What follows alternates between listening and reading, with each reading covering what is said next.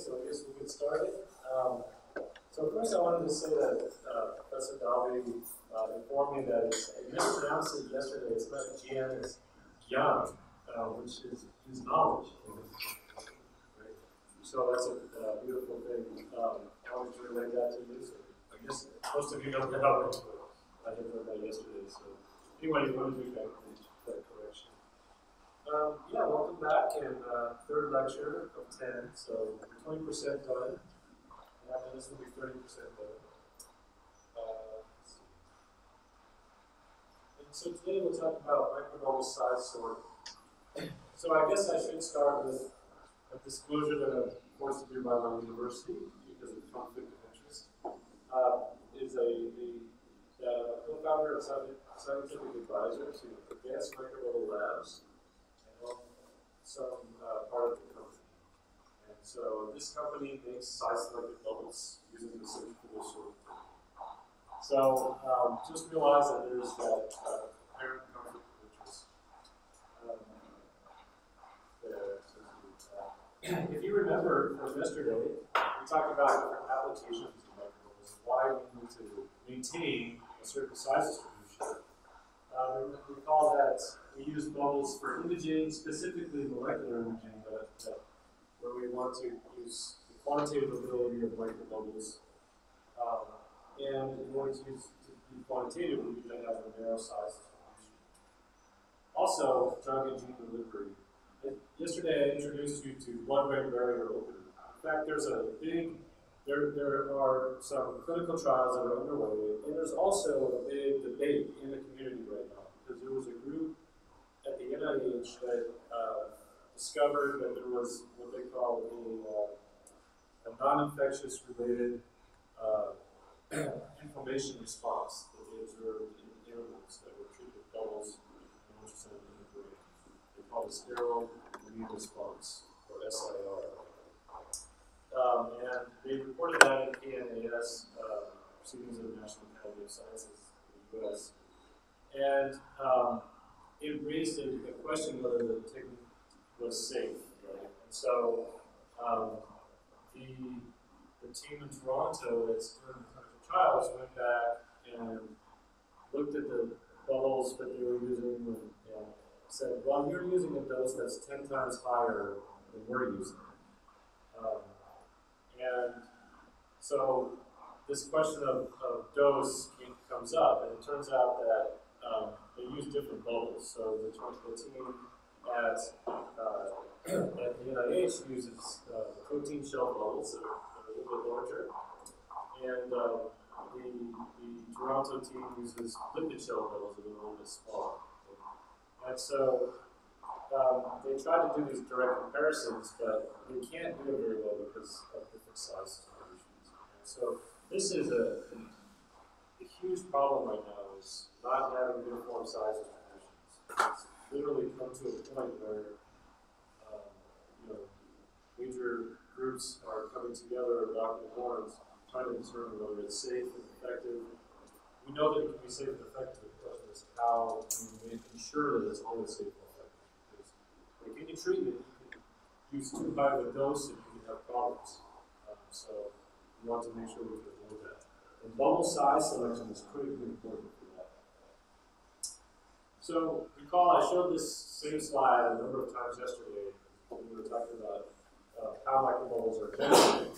And it's true for any kind of mechanical agitation technique. That mechanical agitation has two stages. The first stage is entrainment, in which you form these capillary waves that grow in size and eventually pinch off a bubble. And that bubble becomes entrained into the liquid. And then there's a secondary stage in which shear forces or inertial forces ranging from cavitation or just shear forces can impinge on the bubble, and the bubble will break down. It will continue to break down into smaller and smaller daughter bubbles until the surface forces and inertial forces are balanced. And that leads to distributions of large bubbles, recently trained, typically on a scale of millimeters to hundreds of microns, and then tens of microns down to microns, even sub-microns size. So we always get these polydispersed suspensions, which is why all the commercial agents are polydispersed, all the ones which are FDA approved. So we need some way to refine the size distribution. And one way is to just make, use microfluidic techniques to make uniform sizes to begin with. Okay? And we'll talk about that later today. Another way, even more practical and economical, is to take the polydispersed suspension and to refine that. Okay? That will be also the topic of the practical today. The first method is probably the simplest method to implement, which is centrifugation. A couple more techniques have been developed, and this really comes from a group at the University of Twente Physics and Fluids Group, led by Shel Bershaw. Well, he's in the lab in this particular branch of the research there. So one method is called acoustic radiation force, where you're pushing the bubbles and then separating them based on how well they interact with ultrasound. You push by the ultrasound. Pinch flow fractionation. This is a hydrodynamic technique. It doesn't require any external fields like centrifugation and acoustic radiation force. So these are the three main ones that we'll look at in this lecture. Okay, so we'll start with centrifugation. This is what we'll be using in practical today. And I'll start with just showing you some size distributions that we get. These are typical size distributions that you'll find for a fresh batch of bubbles. First, I should point that the size distribution that you get will depend on the instrument that you're using to measure it. Okay? So not all instruments, each instrument has its advantages and weaknesses. So you have to be aware of that. And not all of them are perfectly accurate. Okay? They have different principles of operation, and therefore they're more sensitive. They're sensitive to certain things. The multi-sizer is made by a vacuum filter. It's a method that involves you have an electrolyte solution that passes into a chamber through an orifice. And there are electrodes on both sides of the chamber. And so there's a capacitance or a resistance that's through that orifice. And fluid is flowing through that orifice. When a microbubble comes through, it displaces some of the electrolyte solution and leads to a change in the resistance, increase in the resistance, which is proportional to the volume of the particle, or the volume of the bubble. So we call it electrozone sensing, and it's based on electrical impedance or resistance. And it's really the bubble volume that you're measuring. And then you can get the bubble size because we assume it's a sphere. In my opinion, this is the most accurate technique out there, but it also is not easy to implement. You have to buy a special electrolyte solution that's specifically engineered for the filter. So you wind up buying a lot of this fluid, right, which is working fluid, which is not very practical in most laboratories. They call it isotone because it's isotonic with cells, because the technique was originally developed for cell counting. We don't need that for bubbles. We don't need to have a fancy isotonic solution. But I think it's the most accurate because it's not subject to the same kind of artifacts that the light-based techniques are, that I'll show you here in a bit. I should say that the multi-sizer is also somewhat laborious to use. So you have to fill a cuvette full of the saline isotone solution. You inject your bubbles, and then you have to stir them. There's not a very good auto stir, and so it's subject to bubble flotation and things like that. So it's still not a perfect technique, but it seems to do a pretty good job at least of an accurate solution, even if it's not high throughput. One thing to notice is that when you take a polydispersed bubble suspension, you'll get different size distributions from the same data, depending on how you plot the data. Most people plot the number weighted concentration versus diameter, or the number weighted size distribution. And that tends to favor the smaller particles in the suspension. You can also weight it as the volume weighted distribution. And now, since volume goes as R cubed, it tends to weight the distribution towards larger diameters. So you're getting a very big difference in the number weighted distribution versus the volume weighted distribution. And so with polymers, there's a polydispersity index. I think it's more valuable to weigh the polydispersity index by some kind of a ratio of these two weighted medium diameters versus a percent of the standard deviation for the mean or something like that. Because these aren't Gaussian distributions. These tend to be non-Gaussian or maybe log-normal distributions. So I think that you need to, if you want to make a monodispersive suspension, you need to show that the volume-weighted and number-weighted distributions are essentially equivalent. If you take that same batch of bubbles and now you size them with the AccuSizer, you get a different size distribution.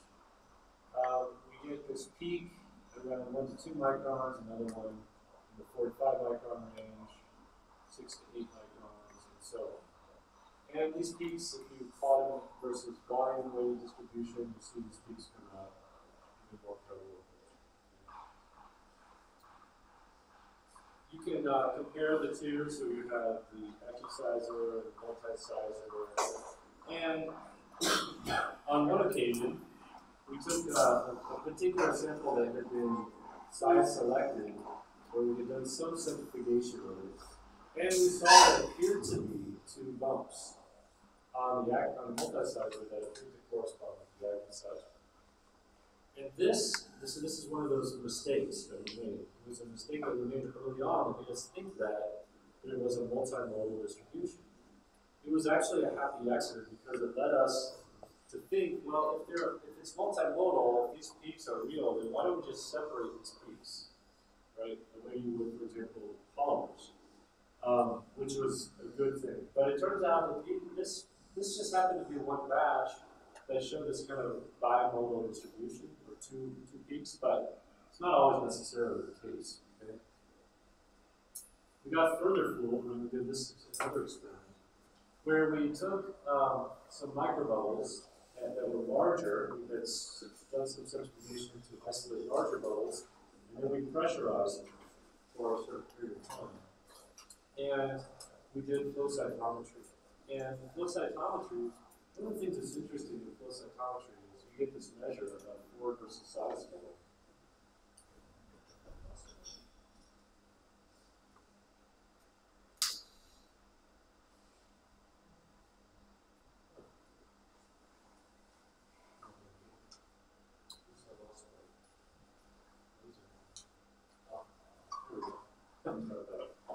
Okay, forward versus side scatter. Now, you need this when you have a cell suspension because you need to figure out what are the neutrophils, what are the red blood cells, etc. You need to isolate cell types. But when you do this with bubbles, you get this really interesting characteristic pattern called the serpentine pattern, where it bends back upon itself. It's not sort of a monotonic increase in forward versus side scatter, but it rather bends back on itself. It's a really peculiar display that is very reproducible. You can see it on all kinds of different scattering devices. Well, we pressurized this bubble, so we started at 7 to 8 microns. And then we pressurized it, and then we got this group of bubbles that moved down to 4 to 5 microns. And then we pressurized it again, and we got this group of bubbles that moved down to 1 to 2 microns. And so this, again, we're looking at this and we're saying, okay, there's definitely a group of bubbles hitting this size range, a group of bubbles in this size range, another in this size range. It must be a multimodal size distribution. But instead, we actually forced this to be multimodal because we were pressurizing the bubbles, and a fraction of those bubbles were shrinking down to a new size. It wasn't that they were generated in a multimodal fashion. So again, this is an experiment that fooled us into believing that the multimodal size distribution was prevalent. Here's some more AccuSizer data. We start with large bubbles, we pressurize them, you see this peak grow, pressurize them some more, other smaller peak grows at the expense of these larger peaks. Widely, the smaller peak grows as you continue to pressurize them in multiple stages. So again, this was leading us to believe that it was multimodal when it really wasn't. Question? We put them in a syringe, and then we capped it, and we measured the pressure here because we had to set up the pressure gauge. So we just press on the plunger of the syringe until we reached a pressure of about 100 kilopascal, and then we would wait for 30 seconds and then go back and do another size. So each sort of step function of pressure that we would experience. And it was really the step function that we're measuring here. The step function would cause for some reason, bubbles are like this. A subfraction will move. The whole population doesn't move together, but a subfraction moves with these pressurizations. It's kind of interesting the way that works. We don't know exactly why that is. Yeah. Can you tell me the pressurize? So, maybe all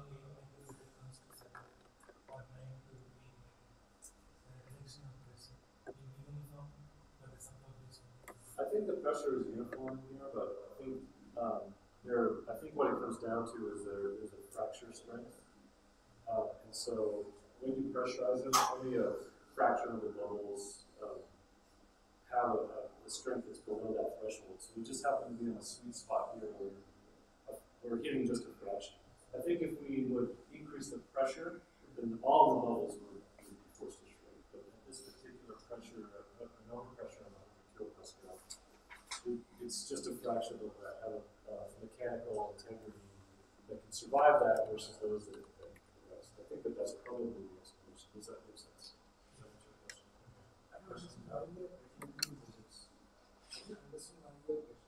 We're pressurizing the bubbles because we're thinking that we're trying to see if this multimodal size distribution is correct. Right?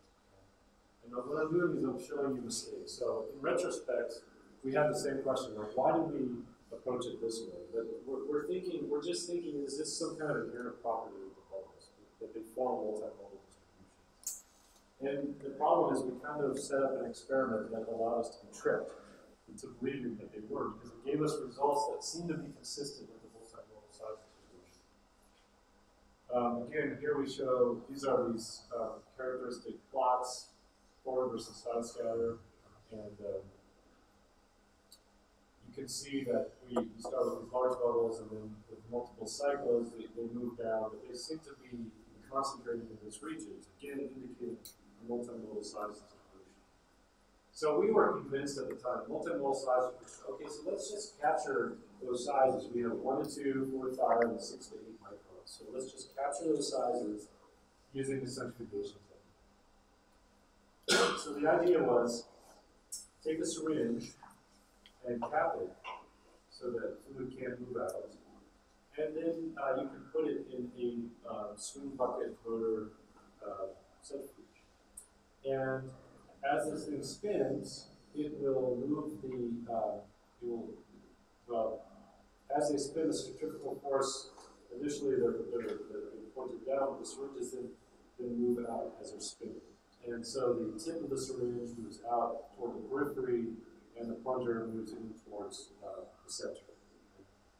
And this creates a buoyancy gradient, which allows us to collect the bubbles. So the fluid actually gets pushed, the water gets pushed down through centrifugal force, and so that leads to the buoyancy of the bubbles rising up. Now there's different potential mechanisms. Well, there's different things that are affecting the bubble migration up the column. There's thermal diffusion, which leads to randomization of the size distribution throughout the vessel. And there's also the bubbles are rising and they experience a buoyancy force and the viscous drag that opposes them. Okay, but the idea is simple. You just centrifuge, the larger bubbles rise faster than the smaller bubbles, so therefore we can create a cake with larger bubbles and then have what we call infernate with smaller bubbles. Capture the smaller bubbles or the larger bubbles, whichever one you want. Okay, here the idea is start with the polydispersed suspension, you centrifuge, everything's rising up, but the larger bubbles rise faster. we form a cake on the top, and then we can collect the information into the more smaller bubbles, or collect the cake into more larger bubbles. Remember that bubbles are spherical foam, so we can recapture these bubbles, even if they're in a cake, we can resuspend. So that's an important part. Yeah, so the bigger bubbles rise faster. We get a cake and an infernate, or infernate. So the bubble rise velocity, there's two forces. There's the buoyancy force that acts on the bubble. It's given by the difference in the density of the fluid compared to that gravity, or of the gas. So this is the liquid medium, this is the gas density. The gas density is only less than 1% of the fluid density, so you can even just that goes to 0 essentially. Times the gravitational force times the volume of the bubble as a sphere, 4/3 pi r cubed. And so the buoyancy force is causing the bubble to accelerate, but then there's also a drag force that's acting against the acceleration of the bubble, and that increases with velocity. So at some point, you have a constant force, and then this force increases until it reaches a velocity at which the drag force is equivalent to the buoyancy force. Okay. And so you can easily determine what that is by might need this one.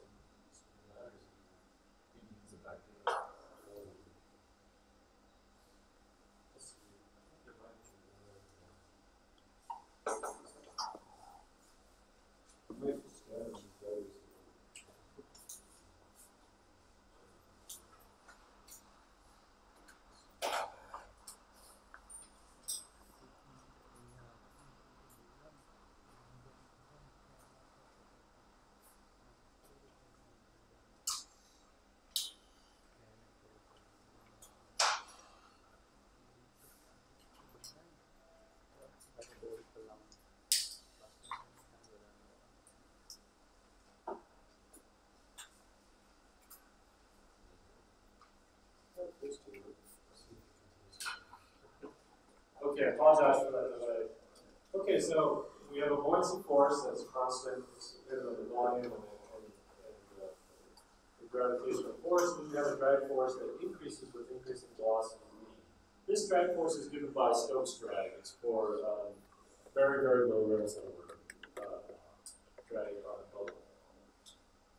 On a bubble, or actually it's on a solid particle, but a bubble is like a solid particle because it has surfactant and variability flow, so it acts like a solid particle. It doesn't have inviscid geometry. So it acts like a solid particle, so this is the correct expression to use. So we set these forces equal at the terminal velocity v, and then we solve for the terminal velocity v, which becomes 2/9 times the gravitational acceleration times the difference in density times the difference divided by the dynamic viscosity u of the fluid times the radius of the bubble squared. And so what do you notice here? Well, the velocity is linearly increasing with gravity, and it's increasing with the square of the radius. So larger bubbles move much faster than smaller bubbles. So here's velocity versus centrifugal force. So you can determine, okay, if I have a path length of a certain size that I need the bubbles to travel through, and I have a certain amount of time in the centrifuge for, that gives me my terminal velocity. I then take that terminal velocity, and then that gives me the relative centrifugal force to use. Or vice versa. You pick the relative centrifugal force, you say 100, okay, that gives me a velocity of about 0.21, 0.0021 meters per second. So you know the length of the syringe, so you therefore determine the time of centrifugation. So a couple things to say about that. First of all, the bubble acceleration and deceleration are basically very, very fast because it's water. They're very small particles of water, very low Reynolds number. There's not much inertia. It's more diffusion than inertia. So, and I've done the calculations before. So the acceleration is a fraction of a millisecond. speed up and slow down. There is time that the machine takes to speed up to a certain RPM and then to slow down. It's not instantaneous. So there is there's basically a changing velocity as the gravity increases and the gravity ramps down. So that's something to consider in the process. Another thing to think about is the Peckley number. So I mentioned to you that there's also diffusion. So you want to know what degree is diffusion, what's the role of diffusion going to play in this versus buoyancy-driven sedimentation, but we're moving, it's a buoyant flow. So you can get that with the Peckley number. Peckley number is a ratio of the convection over the diffusion. So the convection rate is given by the rise velocity of the bubble in the gravitational field, which we just saw. And then the diffusion rate is given as, the rate is given as d diffusion coefficient over 2r. So d diffusion coefficient is in meters squared per second. So dividing by r in meters gives you meters per second, like the velocity. Okay? So you get dividing two velocities, so you get a unitless number, Peckley number. So you substitute in these two terms, and you get 2 times r times v over d, the diffusion coefficient. The diffusivity, this is Einstein's relation, and I haven't checked this, but I heard that this is true, that actually Einstein's paper where he did this diffusion coefficient is cited more often in his theory of relativity paper or something like that. I heard this at some point. It's extremely useful to know this, right? This is kT, thermal energy, over 6 pi mu times r. And r is the size of the particle. So the larger the particle, the lower the diffusion coefficient. So you can substitute this in. We already determined velocity, and now we have a term of the diffusion coefficient. So you substitute all that in, and then you simplify, and you get the Peckley number is 8 divided by 3 times pi times the gravitational acceleration, which you can set right for centrifugation, times the change in densities, or the difference in densities, that is between the bubble and the helium, divided by kT times r to the fourth. So very strong dependence on particle size. So if you plot that for a 1 micron bubble versus centrifugal force, it's easy to see that even at 100 centrifugal force for a very small bubble, 1 micron, you're still 2,000, you have a Peckley number of 2,000, which means that convection for buoyancy-driven velocities 2,000 times more than diffusion. Okay? So diffusion is minimal compared to the random diffusion is minimal compared to the buoyancy-driven separation. And that becomes more and more apparent as you increase the relative centrifugal force. The relative centrifugal force, that's how many G's you have. Okay? So that's a unit of G's, 9.8 meters per second squared. So the idea was then to take these multimodal distributions, use these equations to calculate if we put these in a centrifuge, we have a certain syringe height, we have a certain centrifugation side, speed. We can centrifuge these bubbles at least up to 300 Gs without breaking them. They appear to be stable at least 300 Gs. Then we can use that to size select. And so that's what we did. So 1 to 2, 4, 5, 6, 8 microns. This is the accusizer measurements.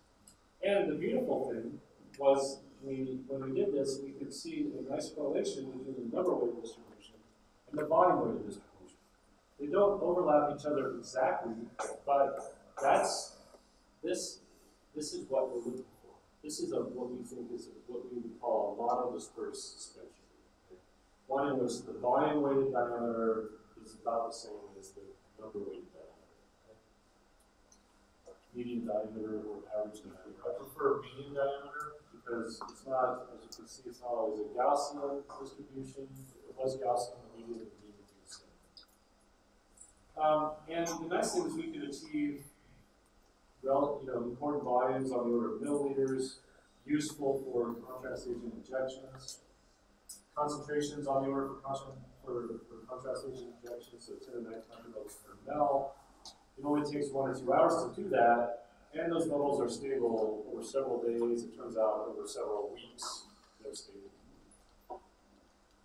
So we published this back in 2009 in a paper called Microbubble size isolation by differential centrifugation. Differential just meaning that they have different rise velocities because of their size.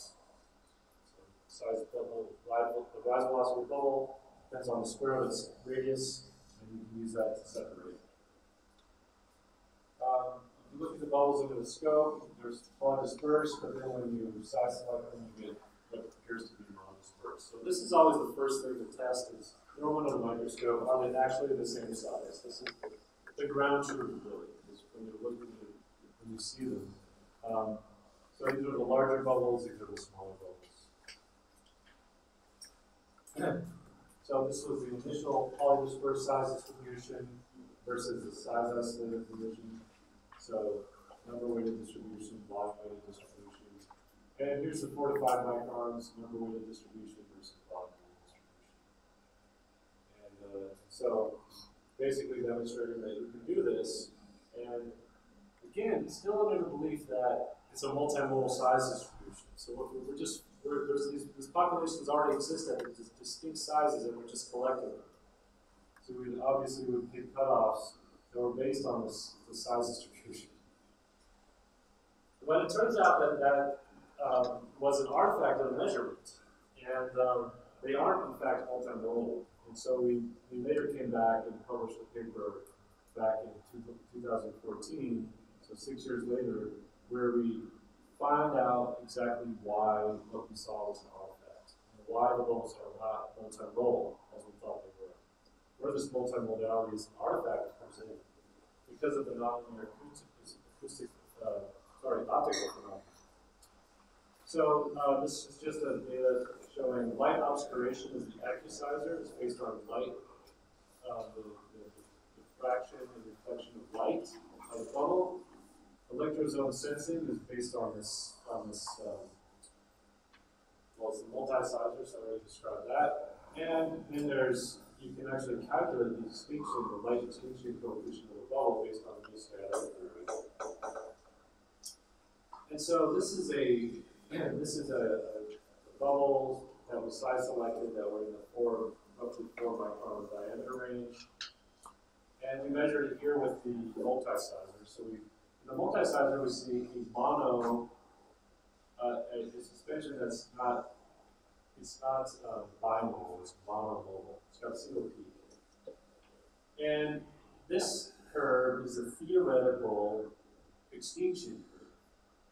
And the extinction curve doesn't go up as diameter squared, like we normally think for a scatterer, but because of the size of the particle, it's on micron size scale, the wavelength of light is about half of a micron, and the size of the beam waist of the laser that's impinging on the bubble in the geometry of the optics, optical detectors, it turns out that the extinction coefficient actually has this kind of nonlinear behavior. It increases sharply when it flattens out, and it increases sharply when it flattens out, increases sharply when it flattens out. The effect of that is that over a certain diameter range in the flat region, you're not getting much of a change in the co-extinction. So in this region, and in this region, and this region. And what that does is it tends to bend particles into certain diameter sizes. Even though you have bubbles that are continuous along this line, because of this bending phenomenon, you wind up getting this nonlinear phenomenon. It bends these bubbles into certain sizes. And so the actual size distribution comes out as a multimodal distribution. Okay? So this is the true distribution, but this is the artifact reading. And you can predict this completely a priori.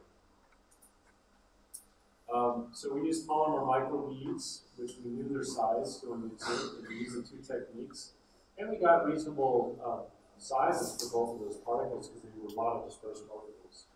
But we use those to measure the forward scatter and the side scatter for a flow cytometer. So these are just calibration curves. And then we went back and used the mean scattering theory, and we actually calculated what the foreign scatter versus side scatter should be based on some calibrations that we've done with polymer beads. And lo and behold, it predicts pretty well the serpentine behavior of the particles in the flow cytometry. So again, this is just a sort of nonlinear acoustical, optical phenomenon that's leading to what appears to be discrete sizes in the size distribution. So again, like I said, we got tricked. We made a mistake. We got tricked into believing they were multimodal size distributions. And it was a happy accident because it led us to think, well, why don't we separate those? Which led to differential centrifugation, which now we do have, in fact, size distributions that are dispersed. But understand that phenomenon is an artifact of a measurement technique. Now, in my lab, we still use the accusizer all the time because the accusizer still gives you an accurate average median and mean diameter, believe it or not. Even with these peaks, it still gives you an accurate concentration and median diameter. It's got an auto dilution function, and it's really easy to run. It's got auto refill, auto flush. So you literally put in the sample, you do a measurement, and then the whole thing will refresh itself while you're doing your experiment. You come back and do the next measurement. So it's much easier to use in terms of the workflow of the lab. It's much faster to use the accusizer. But when we need a really, really accurate size distribution, we'll go with the culture filter. We need the whole size distribution to be accurate. But the accusizer is very, very good for size and average size and concentration.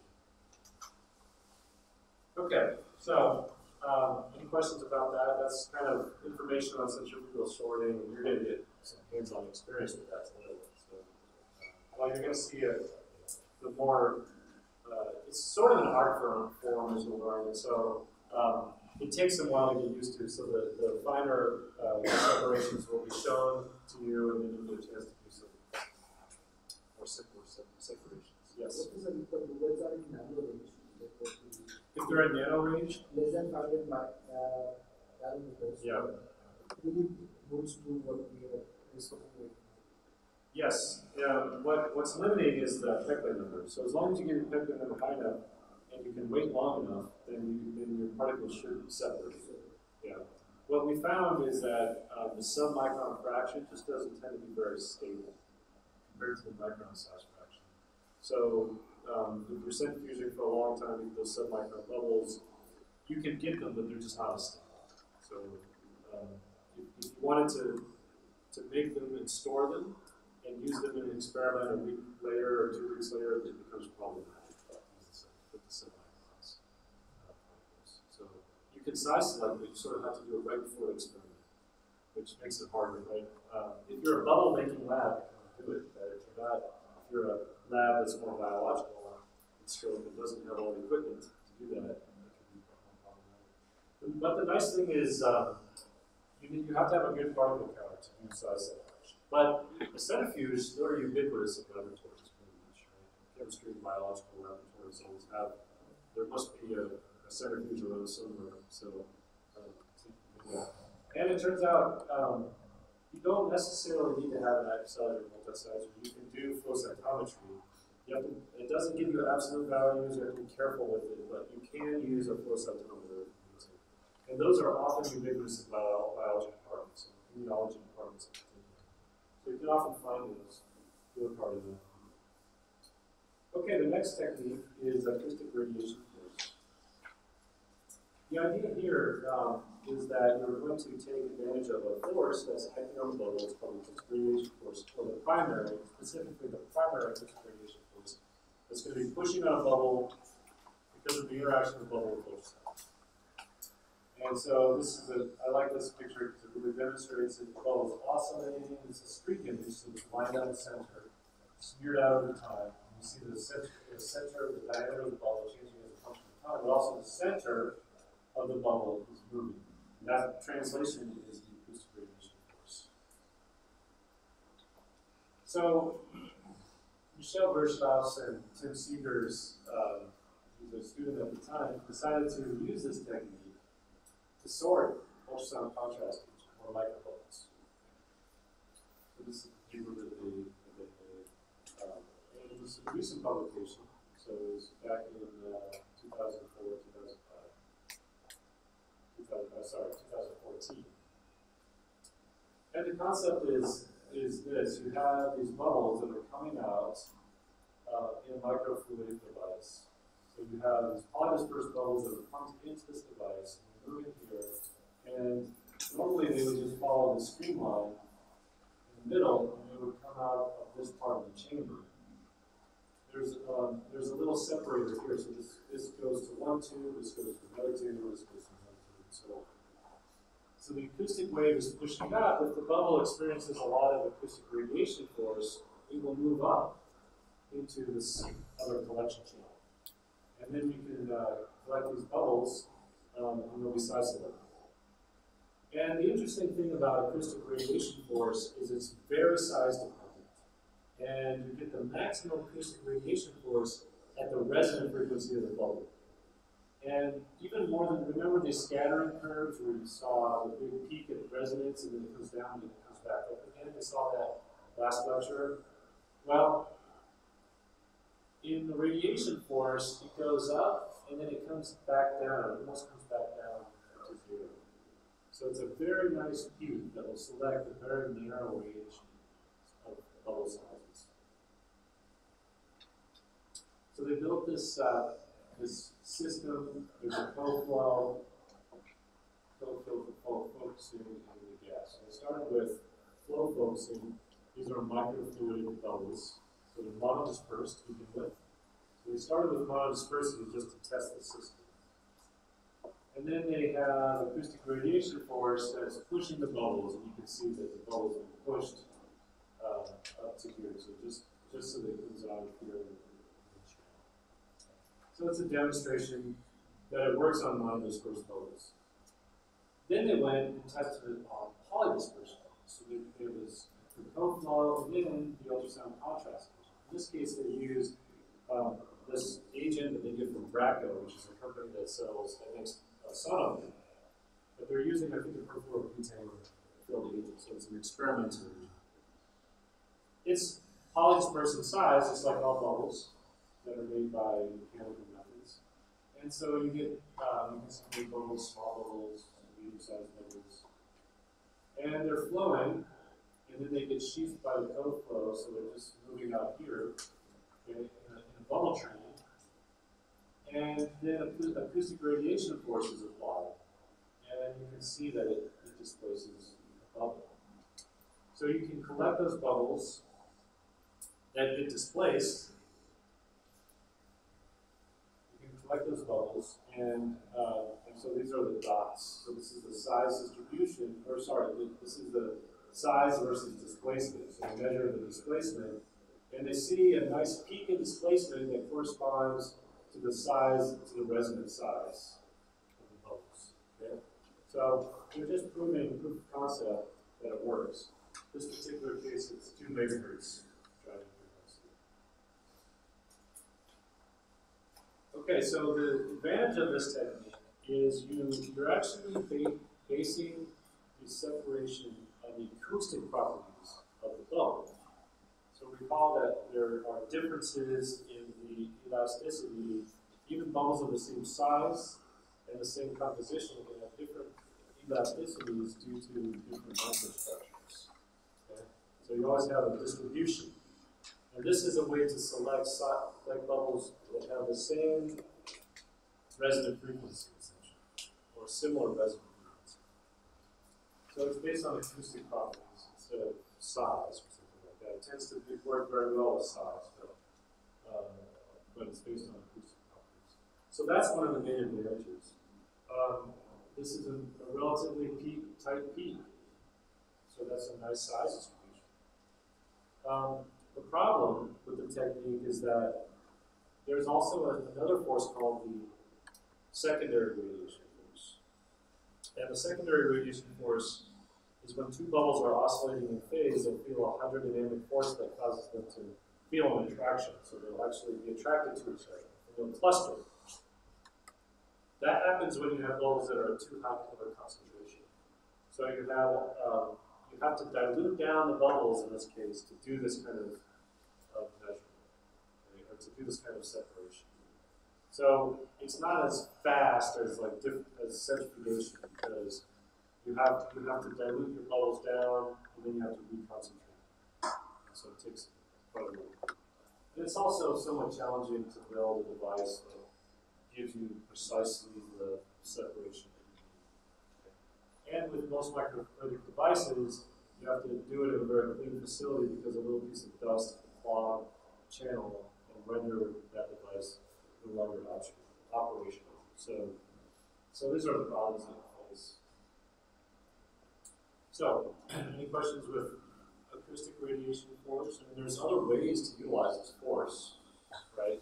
There's probably other ways to design systems, processing systems that can utilize this force for separations. It's just that not too many researchers have explored it yet, but I think it's a wide open field. Those are interested in it. Yeah. We use some other frequency, for example, instead of 2, 3, Yeah. so we will get some other peak at Yes. different radius. That's right. Yeah.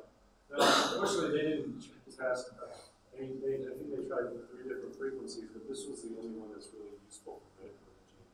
So the other ones were a bit too low. It would have been nice if they would have tried some higher frequencies, like 5 megahertz or 7 megahertz. So I think that still it may be technically a bit challenging to do that. You start to get to smaller and smaller bubble sizes, so it may be harder and harder to. So higher frequency will get smaller. Yeah, higher frequency would get smaller bubbles. Yeah. So larger bubbles, you want to reduce that frequency. Higher, smaller bubbles, you use higher frequency. Okay. Any other questions on radiation force? So, which algorithm ultrasound do you use? They used one that's called BRCA, I think it's called BR14. It's an experimental agent. It's not an FDA approved agent, but it's from a company called BRCA, BRACCO.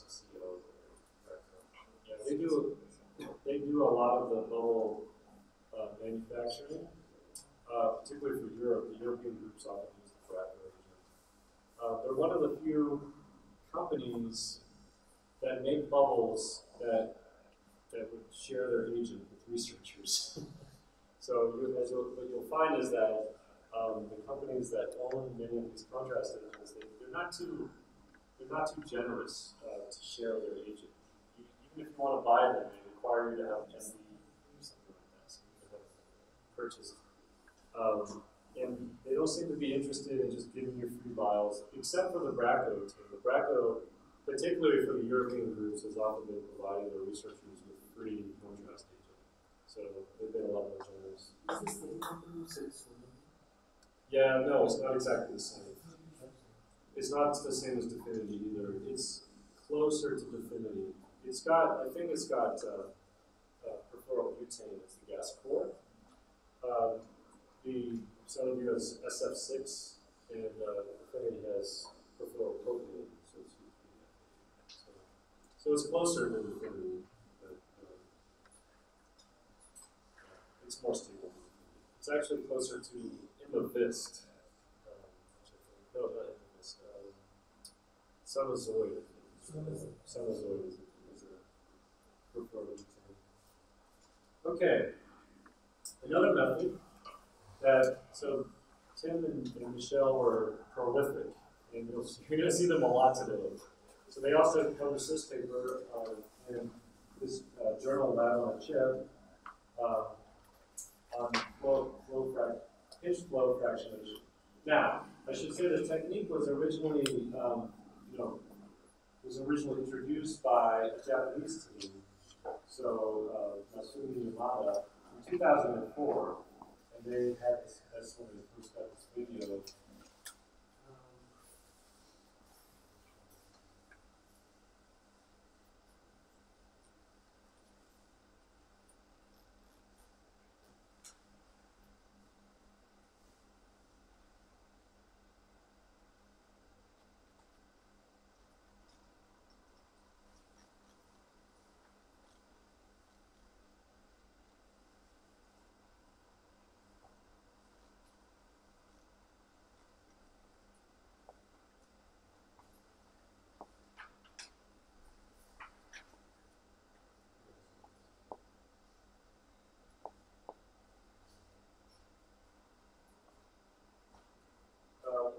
they're demonstrating, these are not bubbles, but these are solid particles, and they're demonstrating here the pinch plate fractionation. The larger particles, because they're larger, so that what happens is you have the particles that are coming in a fluid in this channel, and then you have another channel that's at a much higher flow rate that's coming in this direction. And because it has a higher flow rate, it has a higher velocity, and then it forces all the particles to come up. Okay, so that all the particles get pinned against this wall and are flowing forward, and then they hit an expansion. And the farther the bigger the particle, the farther its center of mass is from the wall. Therefore, it follows a streamline that's lower. The smaller particles, which are close, have the center of mass closer to the wall, get pushed up higher. And so the idea is to utilize this technique to separate bubbles by different sizes instead of solid particles. Because it's based on the volume of the particle, not the mass of the particle. So this was, again, originally from the model back in 2004. But Tim and Michelle and Martin Koch from, again, the University of Twente in the Netherlands published this in the lab in 2015. So bubble sorting with pinched microchannels for ultrasound concentration. Enrichment. I like that word, enrichment, because yes, size selected bubbles are better to use. So here's again the idea, it's a nice cartoon. You have the samples that come in with the polydispersed bubbles, and then you have a buffer inlet, and this is a much higher flow rate, and is pinning the bubbles, or pinching the bubbles, against the wall. And then there's an expansion, and so the streamlines expand, and the bubbles that are further away, the center of mass is further away from this wall, find a streamline that's more towards the center of the flow and expansion. So small particles travel up, medium-sized particles, the larger particles, etc. I guess nothing really travels below so it's going to capture all the larger particles. So then they built a device, they have a buffer inlet, a sample inlet, and then 3 outlets. Okay? And then it has this geometry shown. And when they put it under the microscope with some high-speed imaging, they see very nicely a separation. So we see larger bubbles down here, medium-sized bubbles, etc. And then the smallest bubbles on top. And when they plot the radius of the bubble over the width of the pinch, and then the distance YD from the top over the distance of B, I think is this total width, then they see this kind of nice relationship with the bubble. So it's basically following the fluid that they expect. So when they look at the 3 outlets, 1, 2, and 3, then remember the 1 was up here, you're getting the smallest bubbles in blue. Outlet 2 is the middle outlet, you're getting the medium-sized bubbles, and then outlet 3, these bubbles. And then native, this is the size of bubbles that were in the initial sizes we usually call it the native. So we're getting pretty good fractionation. I don't know what's going on right there. It could be again something with the sizing or who knows what happened to those bubbles in particular. But at least with this peak and this peak, it seems to combine it very nicely. Also with this. So it's another technique that you can use. Again, it's limited. You cannot use this with high bubble concentrations. And it has so it's relatively low throughput. So you can use it to separate bubbles, but at this stage, at least with this design, it's too low too low throughput. In the paper, they describe ways that you can multiplex, you can stack these things to increase your overall throughput, but it still requires quite a bit of dilution of the bubbles, so you're going to have to go back and reconcentrate the bubbles, which would probably be done with a centrifuge, so you wind up centrifuging these bubbles in. But I think it's a beautiful description of the application of this pinch flow. And there may be, again, you might be thinking of a brilliant design that breaks away from the limitations of this, that they can essentially use the same the same phenomenon as flow fractionation. So again, it's a wide open field. This is really the pioneering paper for the use of the bubbles. It was only published a couple of years ago, so it's again wide open. Okay, so that is a quick overview of the three methods: centrifugation, crystallization, and flow fractionation. So are there any questions on any of the three of those techniques?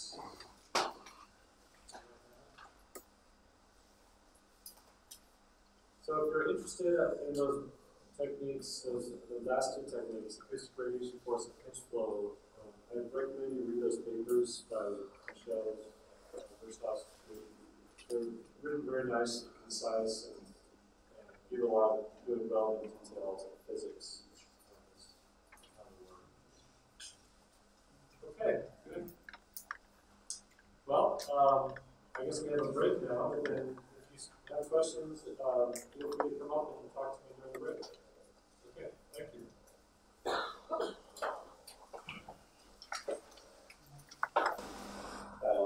The residence time of the piglet should be much less than that of a normal possibility. And rather than make you go and read all of the physiological book, I thought maybe I could just condense sort of this part of it down and sort of digest it, hopefully, that's just quick. Via modern technology. So I'm sitting here with my Surface Pro 3. I've got one node open. I'm using some screen capturing software that's available for free online to capture this and record the video. And then when I'm done, I'll just upload this to YouTube, and then I'll just send it to the YouTube link. So here we go. Modern technology connecting us across vast oceans of space. So I think it's worthwhile. What I'm going to ultimately do is I'm going to connect the residence time of a lipid monolayer, of a lipid molecule in a monolayer, to the critical micelle concentration for that lipid. And when we do that, it makes it really easy to calculate the ratio of the residence times of two different lipid molecules in the monolayer. And but I think it's worth going back and looking at deriving the CMC, deriving the residence time from first principles, so that you can hopefully convince yourself that this is an acceptable way to analyze this problem. So first let's look at the CMC, the critical micelle concentration. And actually, lipids usually form bilayers instead of micelles, although pig lipids do form micelles. Normal two-chain, two-fatty acid chain phosphate usually form bilayers, so sometimes this is called the critical aggregation number. It's basically the number, the concentration of lipid needed before you start forming aggregates, bilayers or micelles, but we'll just call it CMC. And the way you analyze it is you look at a monomer versus an aggregate. So these are like little solid molecules or lipid molecules. And right here is a monomer, and the monomer can join the micelle at a certain rate, and monomers can leave the micelle at a certain rate. And the on rate is K1, and the off rate is K sub n. And n, that's the number of lipid molecules per micelle.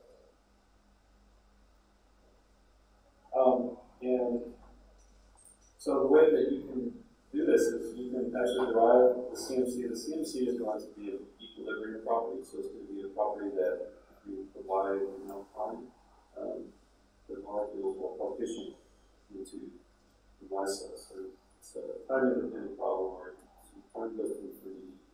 Another way of seeing that is molecules can sample all the states of the system enough to reach equilibrium. So then we have a chemical potential, which is equal to the self-energy of the molecules. We can say for n number of molecules per aggregate.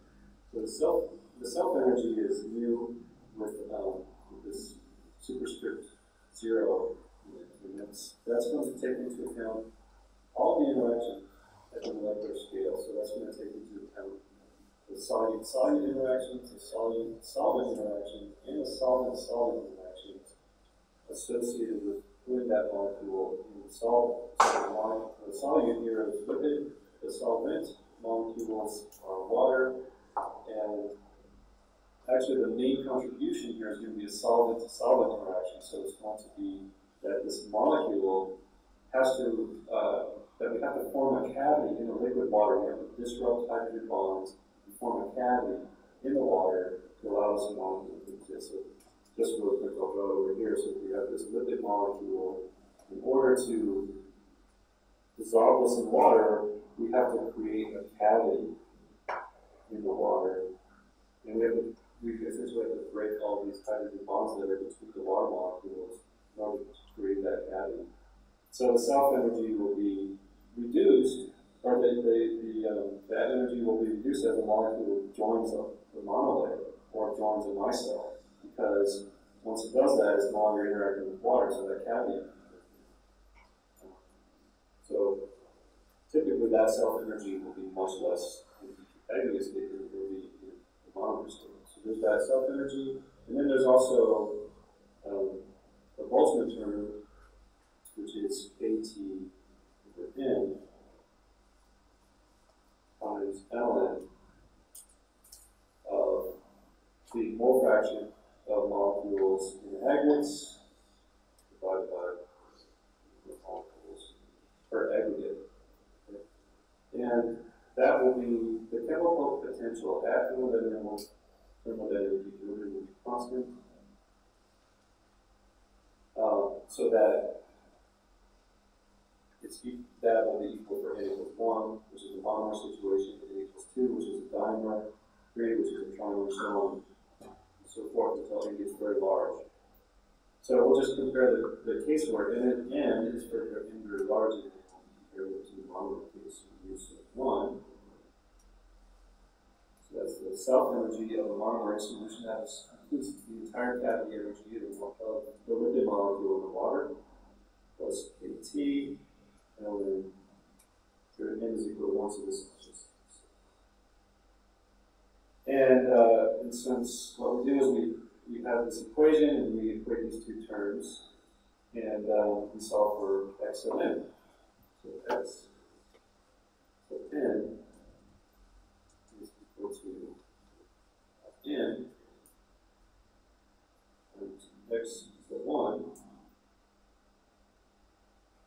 Exponential of the self-energy of the monomer minus the self-energy of a monomer that's in the micelle over the Boltzmann constant times temperature, and then that whole quantity is raised to the power of n. That in right there. And so that's the wrong end, it's the other end. That's going to be the concentration of lipid molecules, the mole fraction actually, of lipid molecules that are in monomers. And we apply a constraint here that it's a mole fraction, so it cannot exceed 1. And we can apply that here. So if we apply that inequality above to this equation, then we get x of 1 times exponential again the self-energy of the monomer in solution minus the self-energy of the monomer in of the lipid in the micelle. Has to be less than, and this is 1 over n to the power of 1 over n. And this term right here, as n goes to infinity, that term goes to 1. So that this term here is approximately 1, so it goes to infinity. So then what we'll do is we'll split this apart, so we'll get x on here on the left-hand side. It has to be less than or equal to, we can say less than or equal to exponential, it's actually 1 over the exponential of this term, so we put a negative sign here.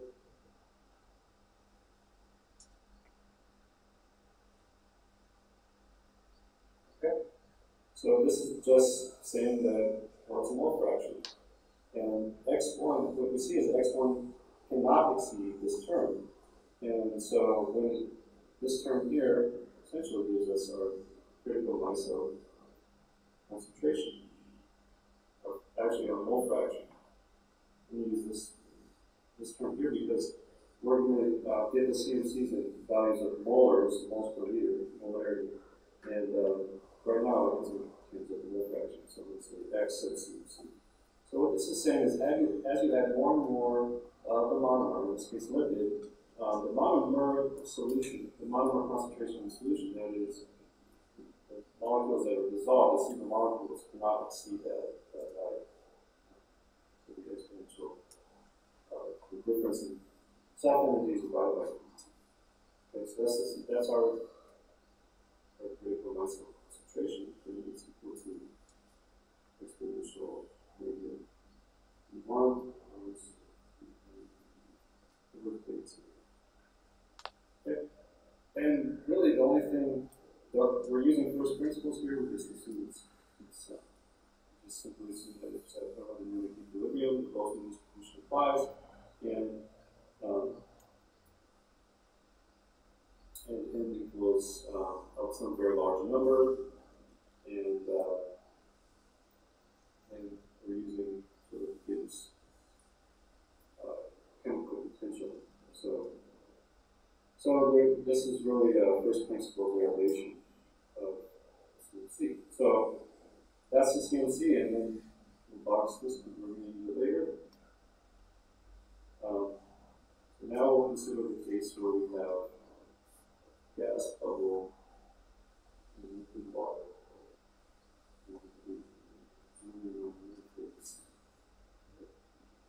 Here's the interface. We have gas. Here we have liquid. And we have lipid at the interface. And the phosphorus head group faces water, and then the chains face the acyl chains, hydrophobic chains face the gas phase. And then some of these lipids are conjugated to K, so they will be. And actually, you can use this analysis for each kind of lipid that will be in there, so each lipid would have a different resonance point. So we're just going to compare K lipid and BTPC in space. So we have these two types of molecules in there, and the resonance, well, first of all, we'll say, okay, in order for the molecule to escape the monomer and go out into the liquid, it has to overcome all this potential energy because you have to create a cavity in the water, for example, break all this energy bonds, create that cavity so that the molecule comes to the water.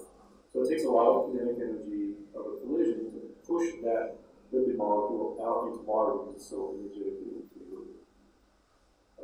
But the system is very dynamic because of the collisions.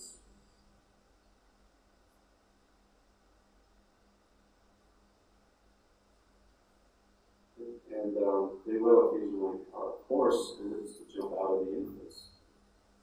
And we can consider this as an activation process,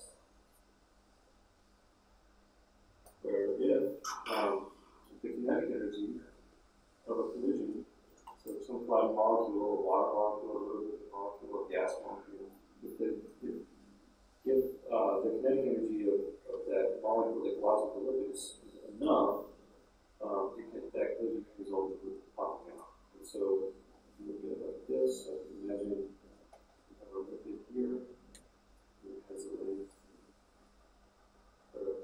height D, and if you push that guy out into the solution, you draw one of these energy diagrams. So this is the energy, and the potential energy required to push it out, this is the distance. We have energy profile that looks like this, where this height here change in energy is required. So this is here. This is in the monolayer, and here this is in the monolayer. This is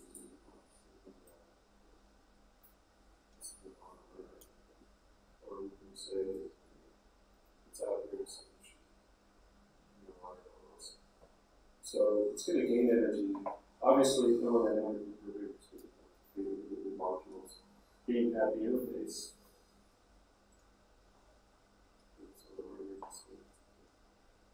So delta E is the activation energy.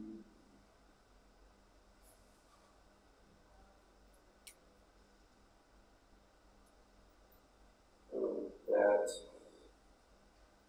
kinetic energy of collision, so molecular collisions, must overcome to expel the lipid.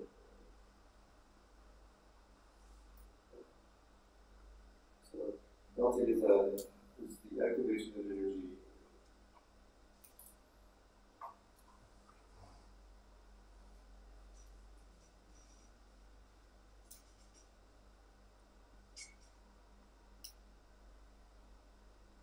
All right, hello again. This is part 2. Yeah, not too much. So I have to do that second version here. And part 2. All right, so last time we saw that delta E is the activation energy, the kinetic energy of the collision was overcome to expel the lipid. Therefore, the probability of a collision resulting in a lipid leaving the monomer going into the bulk, into the water, is E to the negative. Delta E is that activation energy, or PT. Obviously, the higher the temperature, the more likely you are to overcome the energy barrier. And one of the key insights that comes from Mr. Ross really is that delta energy is equal to the difference in the self-energy, the monomer, minus, so that's the final state, that's the initial state, which is in the aggregate. Okay, so here we're going to assume that we use, well, this is going to be, I guess, valid for the case of a monolayer, but we're also going to compare this to an isotope for a simple comparison. So then when we plug that in, we'll go E to the negative. Self-energy monomer, that's self-energy monomer in the aggregate of T. And then the rate, so this is the expression, and then the rate of molecules leaving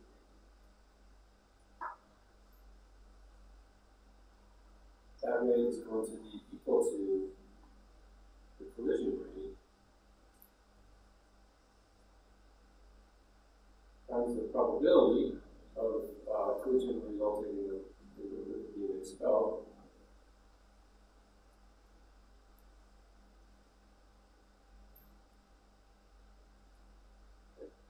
And we can take the inverse of that to get time. We'll take the inverse. So now the rate, instead of taking the inverse, because residence time and then the collision rate, the inverse of that is a characteristic time between collisions, and then divided by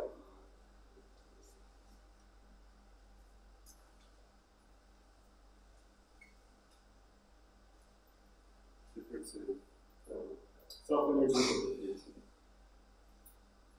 And then we recognize that CNC concentration is equal to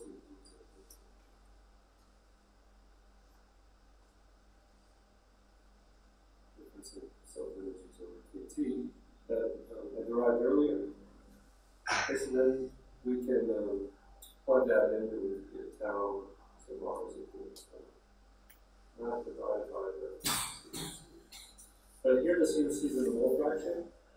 So to get the CNC in molarity, which is what we need, we'll have to take that has units of moles of lipid over moles of water. So we'll have to take that times, we use the molecular weight to get to grams of water, 2 grams of water, a mole of water, and we'll take the density of the water. So it's 1 gram of water is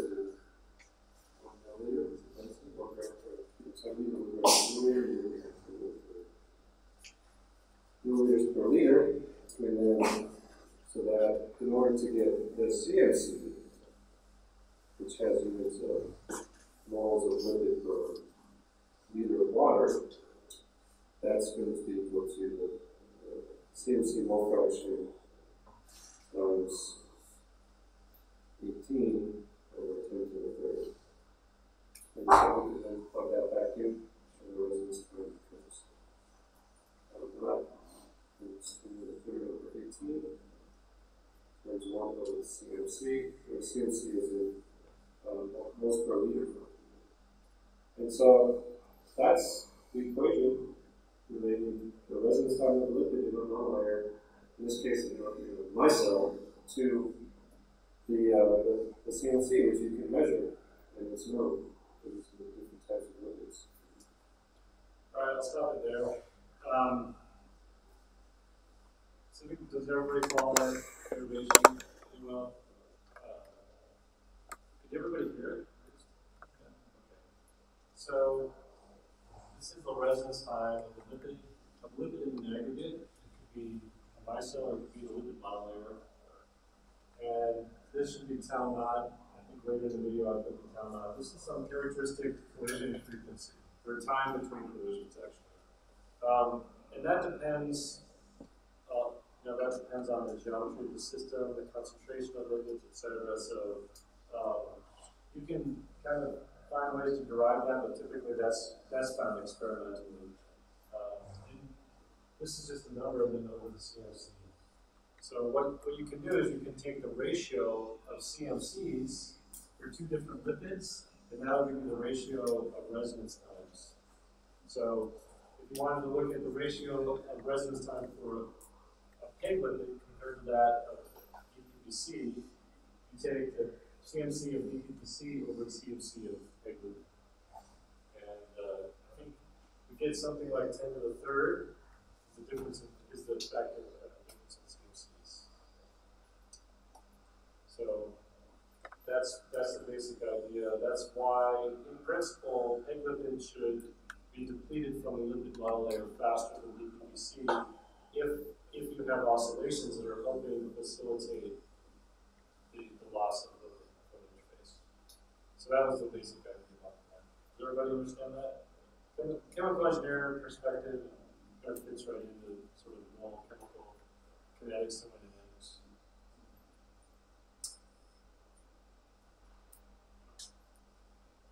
Good? Okay. All right, so I guess we'll wrap it up there, and I think it's just about lunchtime. So, okay. We'll start with the lab session at 2.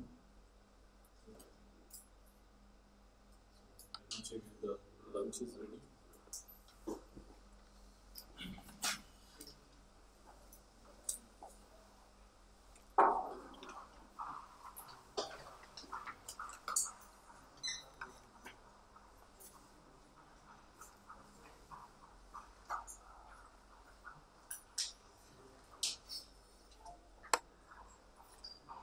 So we're still getting it ready. So till then, if you have any questions, you can ask questions.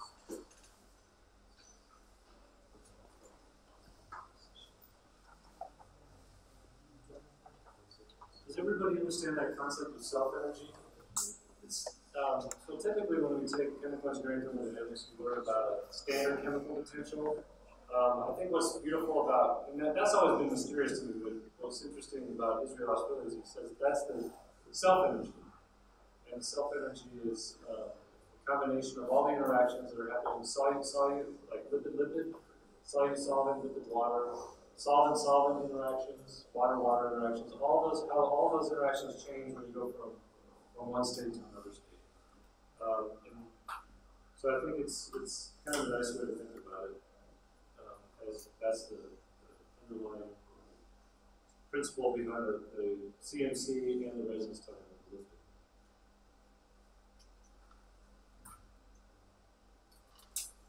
Okay.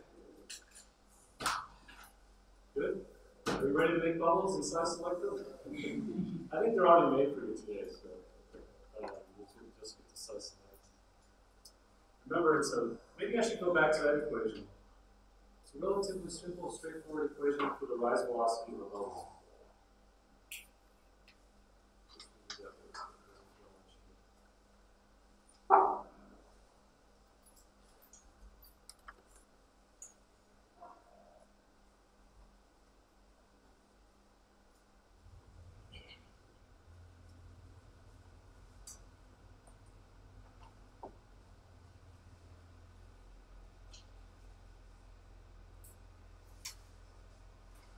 So, Yeah. so the dualities that we saw in the microfluidic device, that does not normally occur with the like carbon microsynthesis that It does, but it's happening before you can see it. I mean, it's happening fast, basically. And so, in fact, it happens fast on a microfluidic device as well, but it's really easy to image what's happening on a microfluidic device. But it's going to be happening during the generation of bubbles.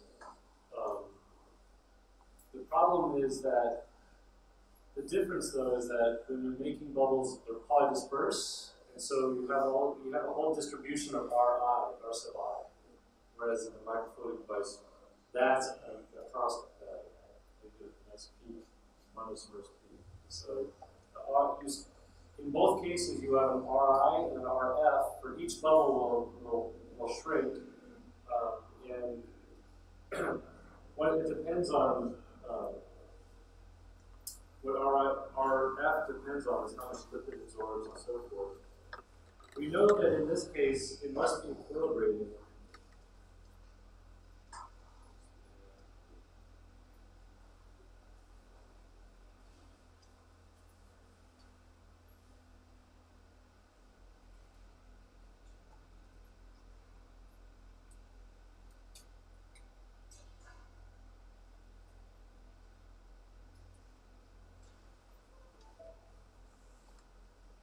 So we know because RF over R sub I is a constant value, we know that lipid is actually equilibrating here. It's not limited by transport. We've equilibrated that surface. And that surface then forms these bubbles. And so the equilibrium surface tension is about 25 millimeters per meter. That's thermodynamic equilibrium. You have exchange between like liposomes and suspension and bubbles.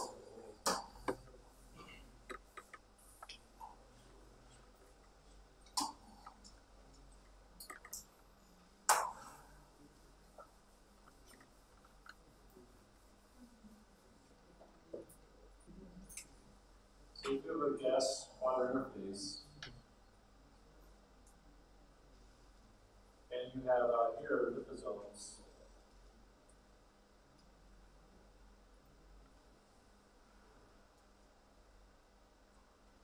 the bubble surface will exchange with the liposomes until you have an equilibrium surface tension of about 25 millimeters per meter.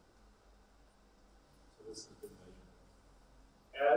And that's when you're above the main phase transition temperature of the lipid.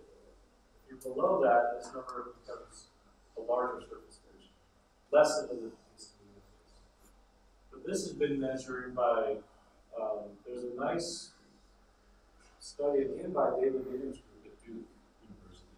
They used a tapered microcapillary to measure this for lipids. So we know that this is the case. The problem with 25 is that it's going to induce a Laplace pressure. So the inside pressure will be larger than the outside pressure. And so there's a subsequent compaction until there's no difference in pressures.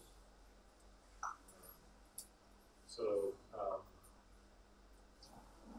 that's why the bubbles are not in thermodynamic equilibrium. They're in a sort of mechanical equilibrium, but in the packed state, lipids are not in equilibrium with the micelles or the vesicles.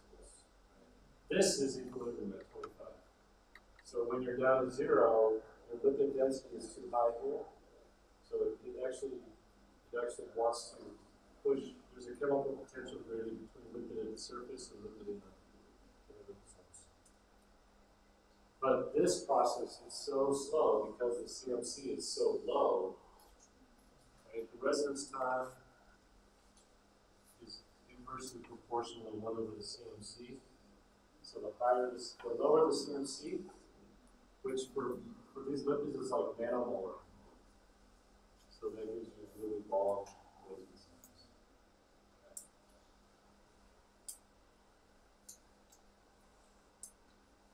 Does that That makes sense. I've had this question before. Are bubbles thermodynamically stable? The answer is no. They're sort of at an energy minimum, right? But there's a barrier. There's sort of here. There's a barrier between true stability.